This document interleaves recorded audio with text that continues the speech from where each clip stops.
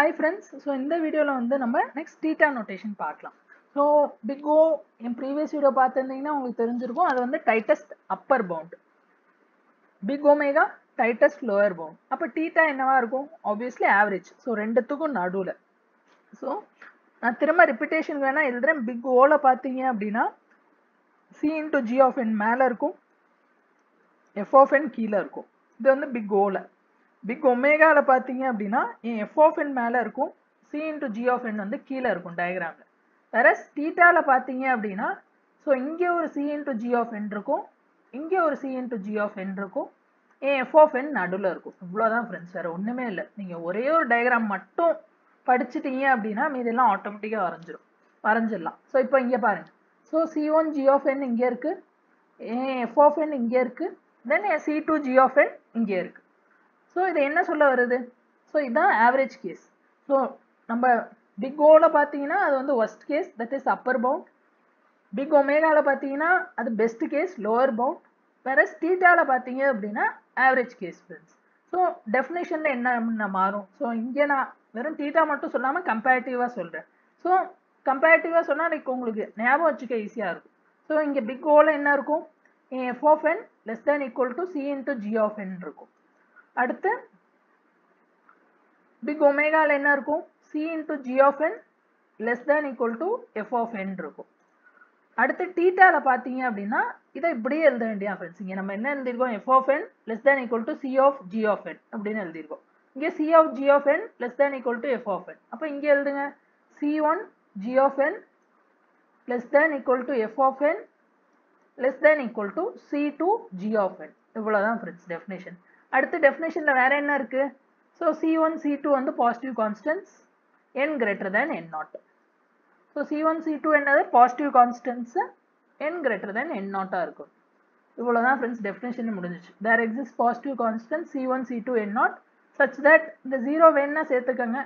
0 less than equal to c1 g of n plus f of n, like plus இல்லை, less than equal to f of n less than equal to c2 of g of n for all n greater than n not. இவ்வளோதான் friends. ஒரே ஒரு diagram படித்தா இந்த 13 மார்க்கை ஈஸியாக attend பண்ணிடலாம், ஒன்றும் ப்ராப்ளமே இல்லை. ஸோ எல்லா கொஷின்லையுமே நான் என்ன சொன்னேன்? எப்போதுமே டயக்ராம் என்ன, டெஃபினேஷன் என்ன, தென் ஒரு எக்ஸாம்பிள். ஸோ ஆவரேஜ் கேஸ் கண்டுபிடிக்க சிம்பிள் எக்ஸாம்பிள் எடுத்துக்கங்க. இப்போ 2n plus 3. So 2n plus 3ன்னு எடுத்துக்கிட்டோன்னா இதுக்கு நம்ம சென்டரில் 2n plus 3 எழுதுகிறோம். ஸோ ரைட் ஹேண்ட் சைட் நான் பிக் ஓக்கு நான் என்ன சொன்னேன்? இது ரெண்டுத்தையும் n போட்டு ஆட் பண்ணிக்கோங்க. ஸோ 2n plus 3n போட்டிங்கன்னா 5n. இது என்னோட அப்பர் பவுண்ட். அடுத்து லோவர் பவுண்டில் n, இதோட கோஎஃபிஷியன்ட் என்ன? 1 போட்டால் எப்போதும் ட்ரூவாக இருக்கும். ஸோ 1 விட்டுருங்க. இப்போ நமக்கு என்னென்ன வேல்யூ வேணும் ஃப்ரெண்ட்ஸ் சொல்லுங்கள் பார்ப்போம். ஸோ g of n என்ன? ஸோ g of n வந்து இது n. ஸோ c1 என்ன? இங்கே இருக்கிற வேல்யூ. So c1 1. c2 என்ன? 5. இப்போ எனக்கு என்ன தேவை? இன்னும் n நாட் தேவை. ஸோ n நாட் கண்டுபிடிக்கணும் அப்படின்னா நான் என்ன பண்ணணும்? என்னக்கு வேல்யூ சப்ஸ்டியூட் பண்ணணும். என்னக்கு 1 சப்ஸ்டியூட் பண்ணுங்க. அப்போ என்ன நினச்சி? 1 less than equal to 5 less than equal to 5. ட்ரூவாக இருக்கா? ட்ரூ. அப்போ for all n greater than equal to 1.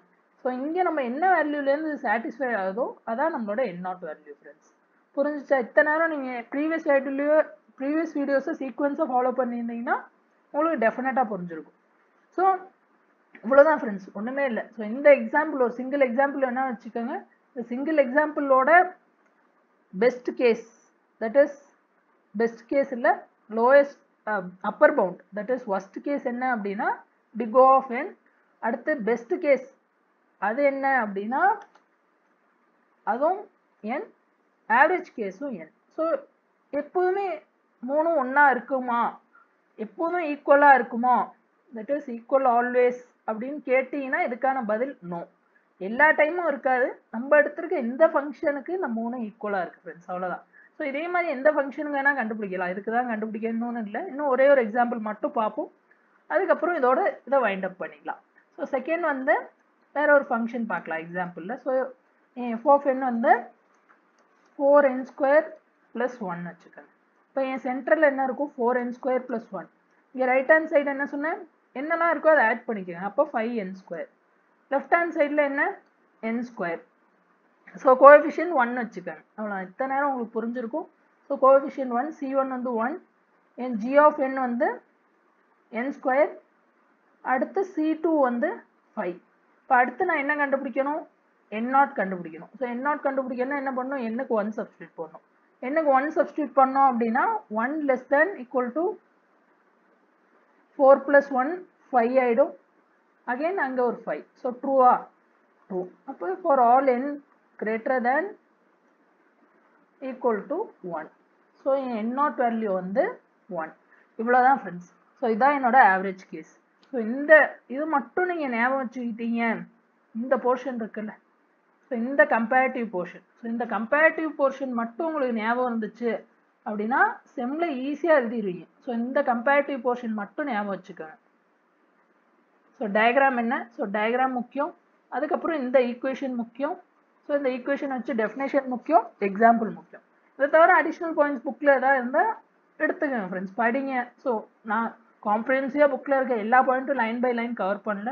So உங்களுக்கு சிம்பிளிஃபைடாக உங்களுக்கு எவ்வளோ ஞாபகம் இருக்கணுமோ, மேண்டேட்ரியாக இது வந்து minimum level. So maximum level இது இல்லை. மேக்ஸிமம் லெவல் இதே டாப்பிக்கே நீங்கள் 10 இடத்துல படிக்கலாம். ஸோ இது வந்து மினிமம். ஸோ இதை வச்சா ஒரு 13 மார்க்குக்கு ஒரு 8 மார்க்ஸ் 9 மார்க்ஸ் வாங்கலாம். இதை நான் சொன்ன எல்லா பாயிண்ட்டும் எழுதுனீங்கன்னா, நான் இங்கே நோட்ஸாக எழுதலை. ஸோ எல்லா பாயிண்ட்டையும் நோட் எழுதிட்டீங்க கரெக்டாக நான் சொல்கிற பாயிண்ட் எல்லாம் அப்படின்னா ஒரு 8 to 9 மார்க்ஸ் ஈஸியாக வாங்கிடலாம் ஃப்ரெண்ட்ஸ். ஓகே, ஸோ நம்ம நெக்ஸ்ட் வீடியோவில் இதுக்கு அடுத்த டாபிக் பார்க்கலாம். இதோட இந்த அசிம்ப்டாட்டிக் நோட்டேஷன் டாபிக் முடிஞ்சிச்சு. Thank you friends.